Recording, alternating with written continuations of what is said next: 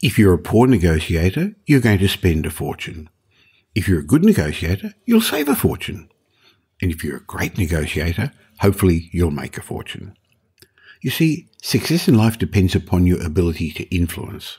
And I've recently had my 9th book published, Negotiate, Influence and Persuade. And in today's podcast, Mark Creedon and I have a chat, and I'm going to share some tips from my book. Now, if you think about it, life is one long negotiation. Either you're buying what somebody else is telling you or selling you, or they're buying what you're saying.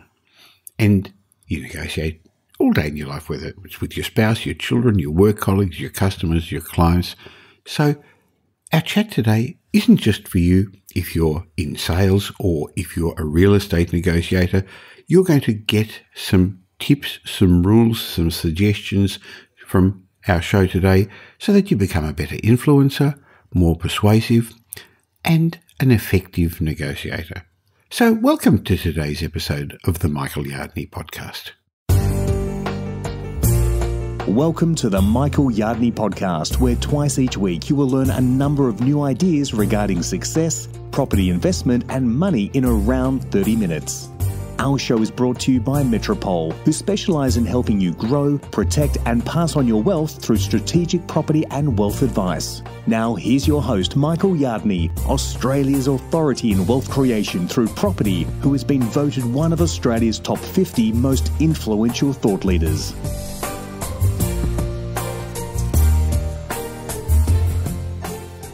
All of life is a negotiation, so the question is, are you good at it?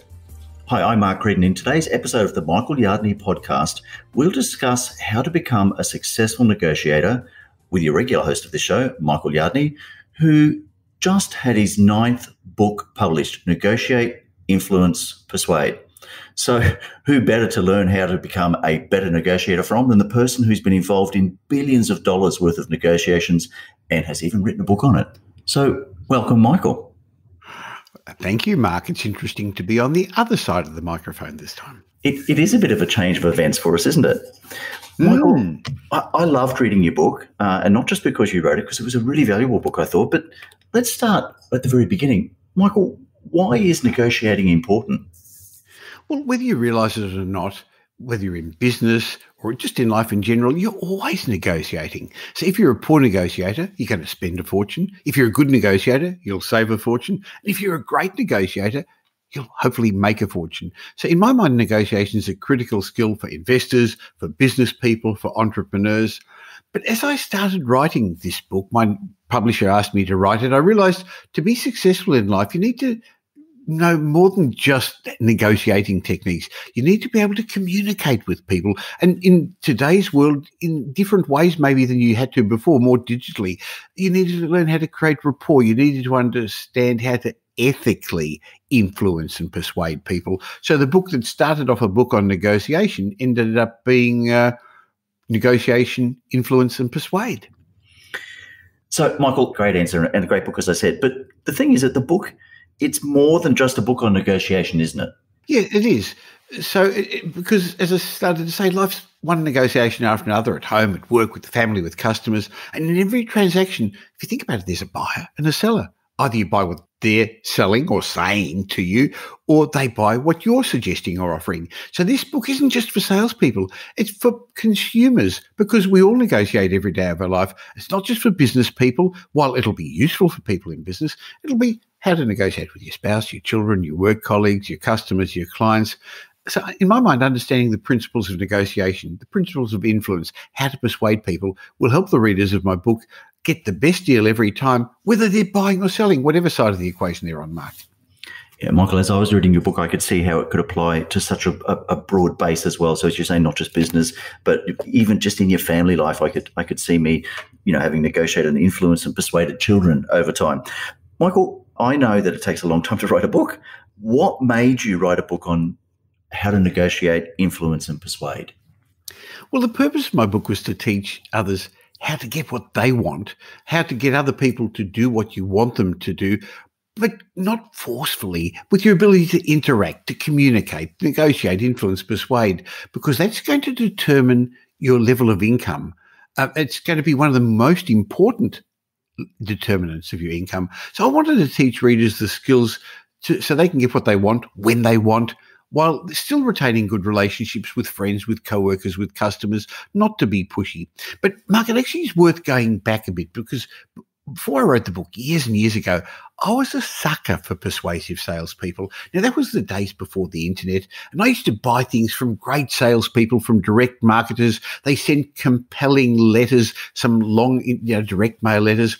Now, it's actually worse for people today who don't understand the principles I share in my book, because they're bombarded. I'm bombarded. You are continuously with persuasive marketing, even more today because of the power of the internet and email. And I came to recognize that in Western cultures, the average person knows very little about negotiation. In fact, negotiating skills, they don't seem to come naturally in our Western culture. In fact, what does come naturally in most negotiating situations is probably the worst thing that you can do when it comes to negotiating. You end up being shark bait. And this is particularly the case in the world of real estate that I'm involved in, where your emotions play a big part. But it's not just about property. Think about it. All of us at some point have been under the influence of a great negotiator. I don't know, have you ever experienced, Mark, a time when you were moved to act, you were compelled to do something, to buy something that you were so prepared you'd almost do anything to get it? And when you think about that, I thought, why? Why are you compelled to? How have they managed to get us to overcome our fear? How has they managed to take action? And I wanted to learn how to bottle that kind of power. What would happen if I could harness that, the ability to persuade others to move through their hesitancies, to act on one's suggestions? And that's what I learned. And because I asked myself the question, what would that power to persuade, to influence be worth to me? So in the 80s, I went about studying the best of the best. And I learned principles of persuasion and influence from the master, Professor Robert Cialdini. I learned sales techniques from Brian Tracy. I learned negotiating techniques from Herb Cohen. But boy, the world's changed since I first studied those concepts, close to 40 years ago. Back then, Mark, the paradigm was trust others until they gave you a reason to do otherwise. Today, the sales process has been turned on its head, and it's based much more on people needing a reason to trust you first. You've got to spend time getting to know your prospect, your customers, their wants, their needs, their fears, their desires. So in my mind, to become a power negotiator, you need to understand human psychology, human nature. Boy, this is a long-winded answer to tell you that my book has sections on NLP, on body language, on how to understand how the mind works, Mark. Yeah, Michael, I think that's one of the things I really loved about your book is that, when I read it, I realized that it was so different from other books that I've read on this topic. And you're right. I mean, the world has changed. The way we do things has changed. And that's what I like about your book, is that it sort of brought all those ideas and updated them. Michael, a lot of the books and blogs that I've read on negotiation sort of teach that the trick, if you like, or the secret to negotiation is to meet the other person halfway, or that it's all about the give and take and finding the happy middle. But that's actually not what you advocate, is it? No, and let's be honest, we don't always want that. We don't always want to meet halfway, do we? So if you want to work away with the best deal, you're going to have to learn how to persuade others. You're going to have to learn how to give a teeny bit so the other party comes across to your point of view. For you to get what you want, you're going to have to somehow or other cause other people to do what you want. But don't get me wrong, you still need to do the right thing by people. So in my mind, the difference between manipulation and persuasion is intent. So I don't teach hard sales techniques in this book, even though some readers, I guess, could use some of the techniques to manipulate other people, but that's not my intention, and I actually hope it's not that of the readers. So if your intent is to sell something, it could be your product, your service, your professional service to somebody. If you want to sell something that they don't want, they don't need, they don't desire, or worse, something that won't produce the outcome they want, well, then you're a con artist, and that's not who this book's for. However, if your intention is to help someone get the results they want, then I believe you should use every tool of persuasion, negotiation, and influence to close that sale, Mark. Yeah, Michael, I mean, one of the things that I liked when I was reading that was just the concept of making sure that you're using these skills in an ethical way, and that's a constant theme throughout the book. A big thing that I really liked was you've got 27 rules of negotiation. We haven't got time to go through all 27, and that'd be a real spoiler for anybody who is looking to read the book as well. But maybe you could just share 2 or 3 with us. Well, I guess the first one to understand is that everything's negotiable. That doesn't mean you're always going to get what you want. It doesn't mean you're always going to win every negotiation. When you and I are business partners, we don't always win, but you must remember that everything's at least potentially up for negotiation. This means that there's no such thing as a fair price. If you think about it, every price was set by somebody, which means it could be changed by somebody else. And so nowadays, when you go into shops, there is room for negotiation, not just with real estate, but things that you may think are not negotiable. So I've learned years ago, if I go into a clothing shop and I ask for either a discount or something special, they'll always throw in something else. They may not discount the price. So the corollary to this is that a fair price is simply what one person's willing to pay for a service, a product, and this will wildly differ between different people. Depends upon their level of interest. Depends what's on the table. In other words, nothing is non-negotiable, even when the other party tells you it is. While you may not be able to negotiate on price, as I said, they may not discount the price. They may throw something else in. Okay, the other rule maybe we should talk about is you should know what you want before negotiating. Always know that bottom line, the highest you're going to pay or the lowest you're going to accept if you're a seller before commencing negotiation. It's a bit like planning your holiday. First, you decide the destination, where you want to end up, then work backwards and decide how best to get there. So in negotiation and in life, if you don't have a plan of your own, you're going to fall into somebody else's plan. Now, clearly it depends how big the negotiation is. If you're talking about buying an ice cream, you're not going to start negotiating on price. But if it's a bigger deal, know what you want. And maybe the third trick, you asked me for three, the third rule is treat negotiation as a game. When it comes to negotiation, you've got to be involved, but not too much, because if you're too emotionally involved, you're going to lose your perspective. Emotions take over, and that doesn't really work too well. So like all games, there are rules. A skilled negotiator knows the rules. He knows the structure of negotiation, and I outline them in great detail in my book, Negotiate, Influence, Persuade. Michael, three great rules, and it's amazing to think there's another 24 on top of that people will get in your book. Michael, it's often said that you should never be the one that makes the first offer in a negotiation. Now, something I don't agree with. What are your thoughts on that? Yeah, you hear that all the time, don't you? But the answer is that it leaves something called anchoring. Contrary to common wisdom, people who make the first offer usually have the upper hand. It's something that psychologists call, as I said, anchoring. It's one of those cognitive biases we have. In salary negotiations, for example, whoever makes the first offer establishes the range, the possible variation from that anchor.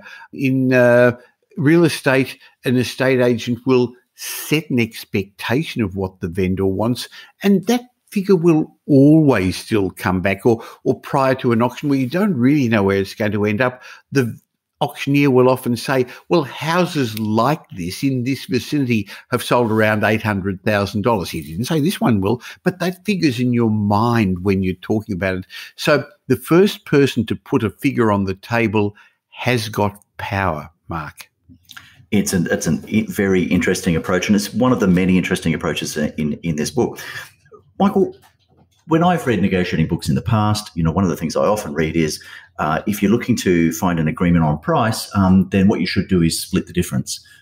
But is that really negotiating? Well, yeah, they say, let's say you want to buy something at $75 and they start at $100, you start at $50, and you think you're going to end up in the middle. It tends not always to work that way. And so what I would be doing is starting with a figure well below where you want to end up in your negotiation, and then the increments should get smaller and smaller each time you make another step towards the final result. And the other thing is, people sometimes get so nervous that they make a second concession straight away as well. And so it doesn't come to splitting the difference and ending up in the middle. They seem to give away more. So you should never give anything until the other party gives something as well. So I don't always agree with splitting the difference, but you should know where you want to end up. You should understand what your highest acceptable price is if you're going to buy, as I said, or the lowest figure you're prepared to sell at, and work towards getting a bit better than that. Michael, you talk in your book about the importance of preparation for a negotiation. In fact, the book actually takes the reader through a process for that preparation. In negotiation, how important is preparation? Well, if we talk about important negotiations involving lots of money, or ones that take a long period of time, then it's important to prepare and understand, as I've said a couple of times, knowing what you're going to be prepared to pay or how much you're prepared to accept.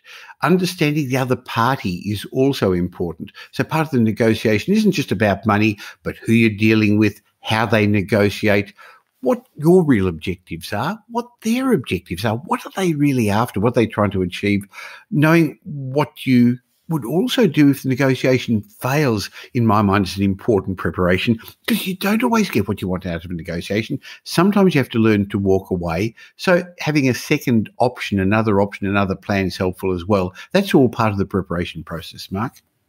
That makes sense, Michael. I think that the other thing that sort of resonated for me with the book is that it's not just about learning how to negotiate in the heat of the moment, at the coal face of the process, but you talk, for example, a lot about the importance of building rapport. Can we just talk for a moment about how important it is to build rapport as a part of the negotiating process? Yes, as I mentioned, a portion of the book is based on the NLP, neuro-linguistic programming, that I learned about understanding how one communicates. And interestingly, 95% of persuasion occurs at a subconscious level. We like dealing with people who are like us. We like dealing with people who we trust. And skilled negotiators understand the tremendous impact of this, that we're more likely to comply with a request made by people we like. Interestingly, people we like tend to be people like us, if you think about it. So negotiators understand the importance of building rapport, which is a sense of sameness. Most people find it easy to build rapport with people who like themselves, and they find it hard to build rapport to like people who are different. That's just unfortunately human nature. So an influential persuader understands the importance of building rapport, which is creating a level of sameness, as the first step in any serious negotiation. And then rapport increases the sameness between you and the other person, minimizes the difference. As I said, there's a whole science to it called neurolinguistics programming. It's a topic of other books, but I go into it a bit, including things like body language, how to make people feel more comfortable with you.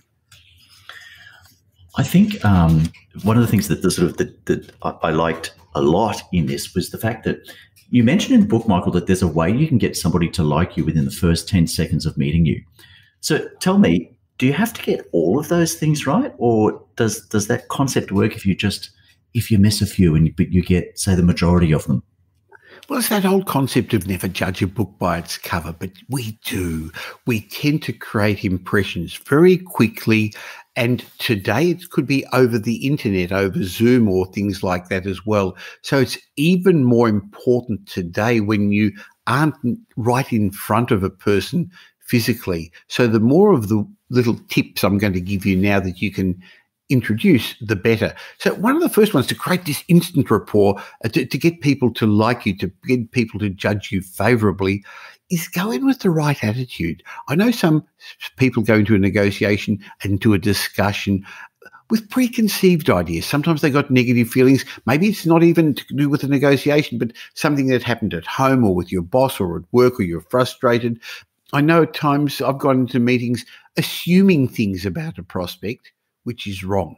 So number one, adjust your attitude. Number two, smile. Be happy. The smile on your face shows, your eyes light up, your mouth changes shape. Look people in the eye. That's the other thing. People like having interest in them, and use their name. Call them by name. Talk to them by name. Mark, these are old principles that go way back to that book from Dale Carnegie, How to Win Friends and Influence People. Nothing's changed over a century. Shake hands if you can. It makes a connection. Raise your eyebrows. Look curious. Pay attention. Lean in towards the other person. You can do that even on the internet, over Zoom. Look interested. use open body language with welcome gestures, your hands out, and nod if you're paying attention while you're watching them, either in real life, face-to-face, or over the internet with the way a lot of communication is happening nowadays. So you can attract people quickly by paying attention to them and doing these little tricks. Michael, in the book you refer to there being sort of 7 tricks, and initially asked the question, do you have to get all of them right? But when you lay them out like that, they're actually not that difficult. They're not that complicated, are they? They're sort of fairly simple tricks that you could put into place fairly quickly and easily. Sure.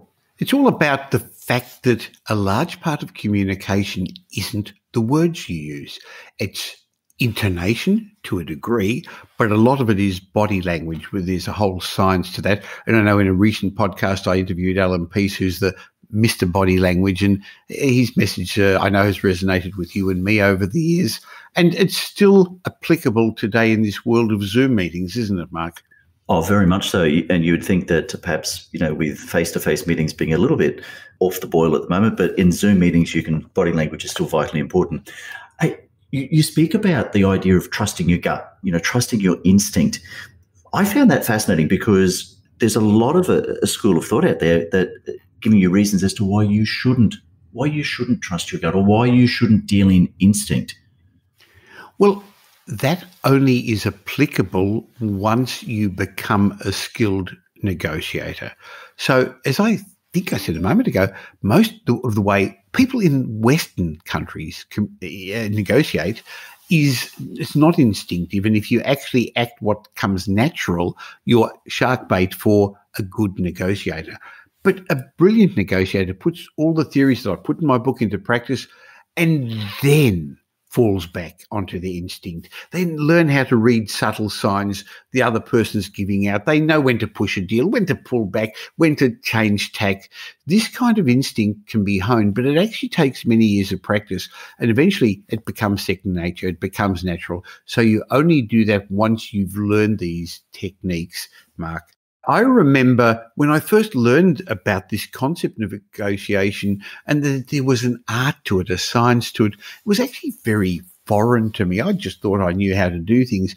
And that was a long, long time ago, taught to me by a good friend of mine who was a smart business person and was in the 80s. And I was just, my eyes were opened when I learned the science behind it. And if I would have trusted my gut then, and I did, I was taken advantage of by good salespeople. Today, all these things that I've just done naturally over the years, they're second instinct. Michael, you've spoken a couple of times about the risk of becoming shark bait, and I love the term, at the hands of somebody else. But there are ways in which you can, in fact, almost become shark bait at your own hands through bias. And in the book, you talk about, I think it was like 10 different types of bias. And I have to admit there's even a couple of types of bias that I wasn't aware of. Maybe you could share with us, say, the most common, maybe 3 of the most common types of bias that people might bring to a negotiation. Well, Mark, I think you talk about this concept of cognitive biases, which is our brain's way of sneakily convincing us to make decisions that aren't always in our best interest. And I see this in the world of real estate, and I know you see this in the world of business. These biases convince us to spend more, save less, feel more confident. Maybe we shouldn't be. The scary thing is, for most part, we're powerless against them because we never question them. We're not aware of them most of the time. These cognitive biases, but they're basically shortcuts that our brain has learned to take because we're confronted with thousands of decisions every day. We couldn't make them if we had to think through them all. So the world's complicated, and if we had to make a perfect decision every time, we'd just be so bogged down. So our brains learned these shortcuts.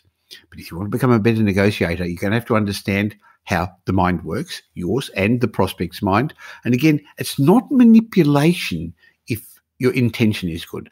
So one of the biases, and we discussed that a little bit a minute ago, was this concept of anchoring bias. Anchoring is the tendency to give too much weight to the first number put on a table in any deal. It's a tendency to have mental anchors, reference points, and we talked about that with who makes the first offer. Look, I remember a number of probably last year now, because I don't think I've been into the city of Melbourne this year at all. I went to a morning breakfast and I was amazed what the sign on the car park said, how much it would cost to park. And the first one I drove past said $10. And I think it was for half an hour or something like that. You know how expensive Melbourne car parking is. And the second sign I saw was $6 an hour. So I thought, hey, this is good. The first number acted as an anchor. It impacted how I saw the second figure. Mark, when I got in the car park, that was for the first 15 minutes and then it was $20 an hour or something afterwards. I was in there for an hour and it cost me $75 or something silly. But it's this concept of the first number that's put to you. Property marketers, estate agents, car salespeople, they use this principle all the time. You know, they start with a high asking price, they make you feel good, and then you get it because you get a discount from them and you think, hey, I've done well. That's because the initial price that they mentioned for a house, for the car, whatever deal, that hugely influences you. Whether we like it or not, it keeps our mind referring back to it. So the principle isn't only restricted to money, it can be about quality. You know, estate agents will sometimes take you to 3 inferior properties and then they take you to the last one, Mark, and boy, that's a good one. I'm going to take that one. I bet you've heard of that before. That's how I bought my first house, Michael, in fact. And if you'd taken me to that property first, I probably would never have bought it, but... Interesting, isn't it? The next bias, cognitive bias, is one called sunk cost fallacy. That's the sunk cost that it's already been incurred and can't be recovered. Of course, these costs shouldn't be considered when making financial decisions because you've already done them, you've paid them. But when they're considered, the decision maker falls victim to this sunk cost. The problem is once you've invested time or money in an idea, future decisions are more influenced by what we've already done, more than what's maybe in front of us. So it can get in the way of investment decisions. I've seen that with investments where your properties turned out to be a dud or share investments lose value. And many investors hold on to worthless shares or underperforming property much longer than they should have, losing money in the process rather than changing the strategy because they feel they've put too much into it. Mark, we also see this in people who, after a prolonged negotiation, they they think they must follow through. I mean, wasted or invested so much time, effort and emotion in, they think that I better continue on. Michael, I mean, I love the concept of the bias. As I said, there were some things in there that I wasn't aware of. So that was a great chapter to read. I've got one more then, if you like, because you asked me for 3. Yeah. And the third one is, I guess, what's called the bandwagon bias. This is the phenomenon that people do things primarily because other people do them, sometimes called herd mentality. So herding is the phenomenon by which animals, and I guess humans to a degree, herd. They stick together as a mechanism to enhance their safety. Now, look, this could have made sense when we were cavemen roaming the plains. You know, staying in the herd meant that you were protected by being eaten from a saber-toothed tiger, but it doesn't necessarily make sense today. But we see that in strong property markets where the media stories hype things up and a property boom's created. That's why it's important with financial matters in particular that the herd is usually wrong. Most property investors never end up getting a big portfolio. So remember, just because everyone else is doing something, it doesn't mean you should follow the crowd, but it's a really good example of how our brain works to protect us. I guess, unfortunately, excellence is the exception rather than the rule. So remember Warren Buffett's rule. Be fearful when others are greedy and be greedy when others are fearful. That's always a good rule to hang on to.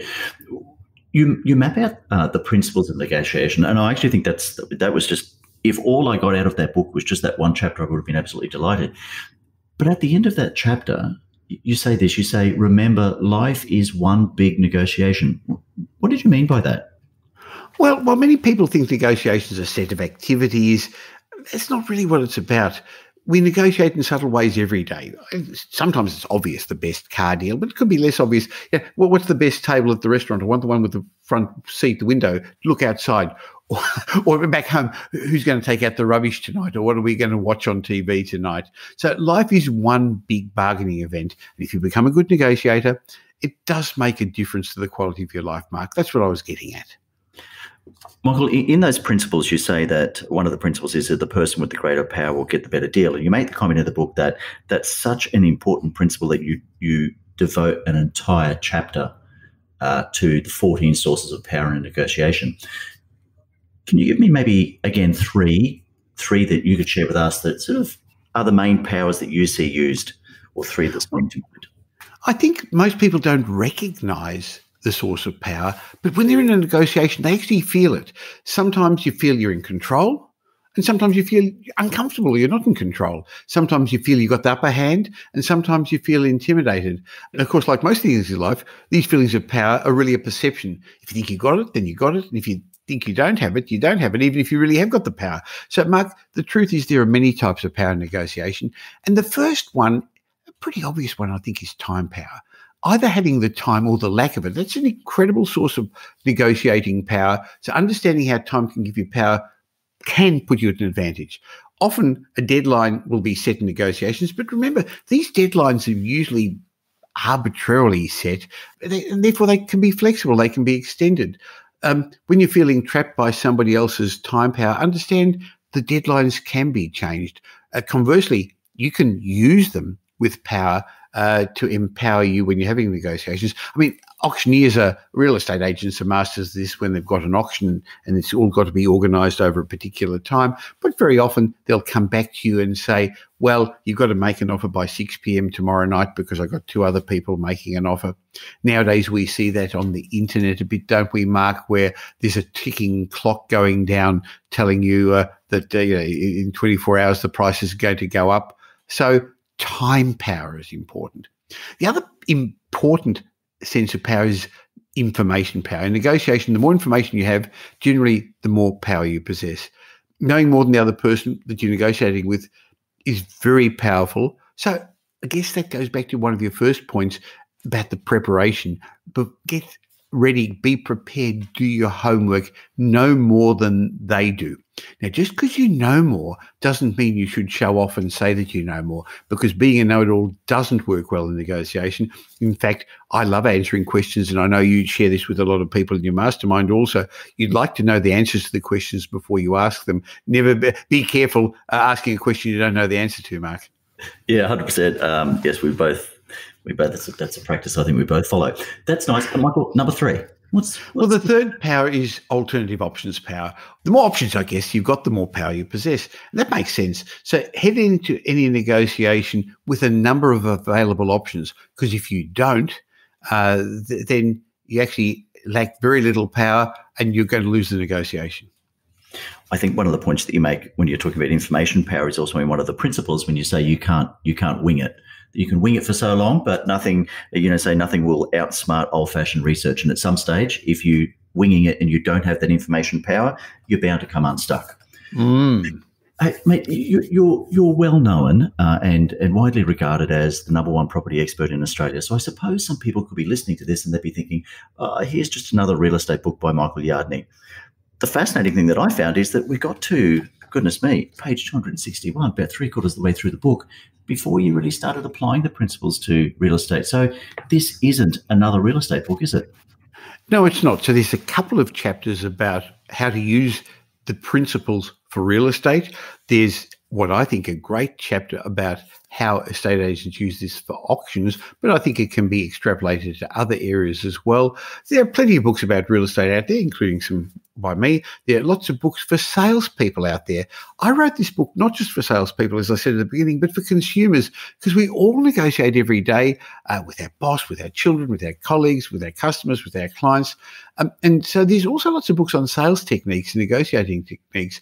I wanted to make this different because it explains the fundamentals. I wanted to explain the psychology behind why the techniques work and then teach people how to use them effectively. So it's much more than a book about negotiation. It's about persuasion, about influence, and more importantly, how to wield those 2 important traits to meet your goals.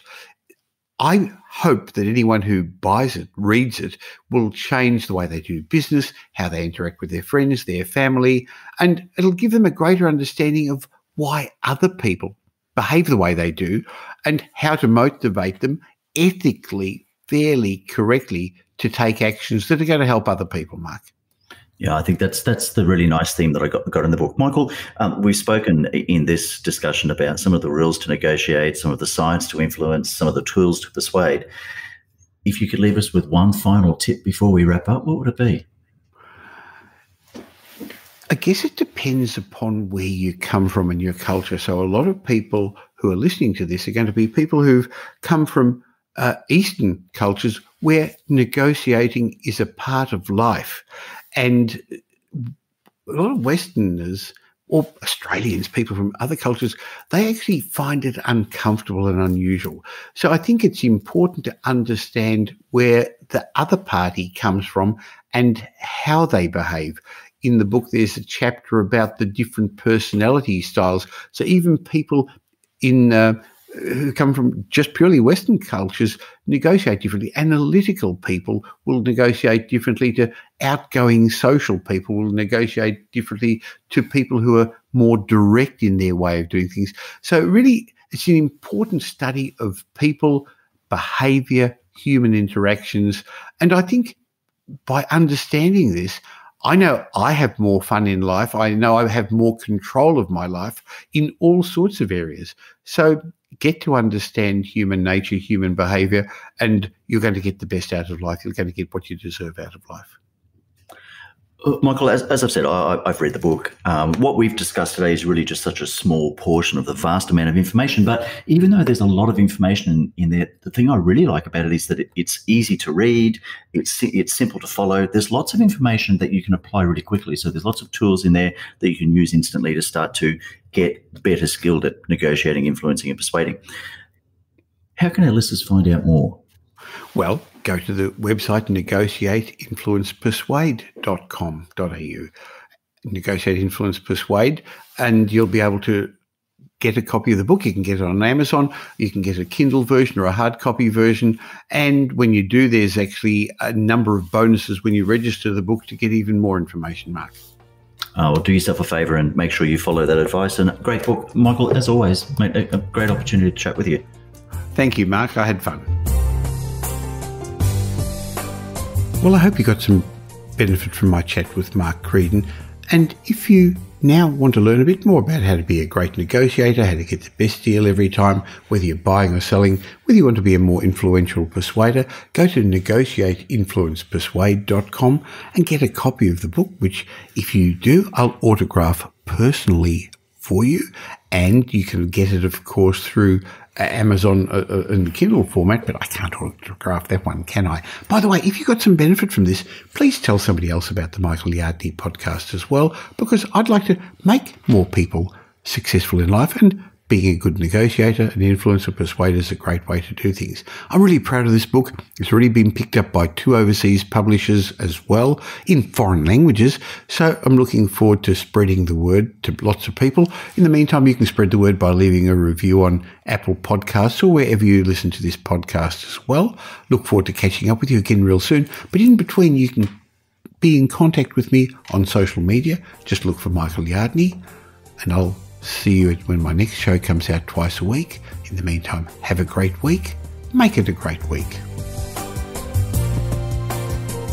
Thanks for listening to this episode of the Michael Yardney podcast, which was brought to you by Metropole, who help their clients grow, protect, and pass on their wealth through strategic property and wealth advice. If you like what you heard and don't already subscribe, you'll find us on iTunes or on your favourite Android app as the Michael Yardney podcast. Watch out for our next show, which comes to you twice a week, and you'll learn some new ideas about property investment, success, and money in around 30 minutes. To get more of Michael's thoughts, go across to www.propertyupdate.com.au and sign up for his daily morning briefing, and you'll hear from not only Michael, but a group of leading property success and money experts. And just a reminder that the information you heard in this show today is general educational advice and not specific investment advice, as we don't know your personal circumstances. If you're looking for specific advice, why not ask the team at Metropole to help you?